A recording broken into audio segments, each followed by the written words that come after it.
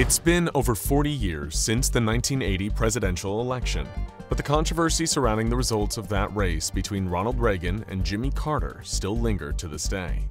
The October surprise conspiracy theory suggests that Ronald Reagan, with the help of members of his campaign team and the Iranian government, may have stolen the election from then-incumbent President Jimmy Carter. The theory goes like this. In the days leading up to the election, members of Reagan's campaign team reached out to the Iranian government, which was holding 52 American hostages at the time. The Reagan campaign then promised to provide weapons to Iran in exchange for delaying the release of the hostages until after the election. This seems far-fetched, but the hostages were released on the same day that Ronald Reagan was sworn into office, leading some to believe that a deal was struck. This theory seems to have been lended genuine credence from the supposed perpetrators themselves, as in a New York Times and subsequent PBS expose, Ben Barnes, a former congressman, admitted to having traveled to multiple Middle Eastern countries in the summer of 1980. Jordan, Syria, Lebanon, Saudi Arabia, Egypt, and Israel, alongside John Connally, a former Secretary of the Treasury, to promote the candidacy of Ronald Reagan and pass on a secret message to the Iranians.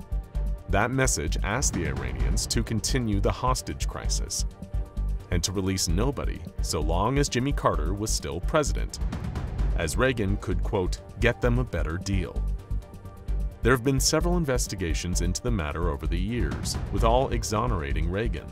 The Reagan administration was, however, proven to have been involved in a separate scandal known as the Iran-Contra affair, where senior officials were found to have sold weapons to the Iranian government with Reagan's knowledge in order to use the funds generated to support right-wing rebels in Central America. After Reagan's electoral victory, Connally was also offered the position of Secretary of Energy, which he declined as he was instead hoping for Secretary of State or Defense.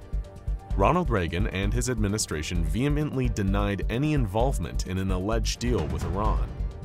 Reagan himself publicly condemned any attempt to interfere with the election. The apparent motivation for Ben Barnes coming forward now, over 40 years after the events of the hostage crisis unfolded, is in his own words, the news of Jimmy Carter going into hospice and him wanting to set the historical record straight. This does, however, leave the question of corroborating evidence. While the Middle East trip has been corroborated through diplomatic correspondence and other documents, few, if any, people who were in contact with Barnes and Connally in the Middle East are still alive to confirm the content of any message passed on to the Iranians. Whether or not the October surprise theory is true, the 1980 presidential election was a turning point in American politics.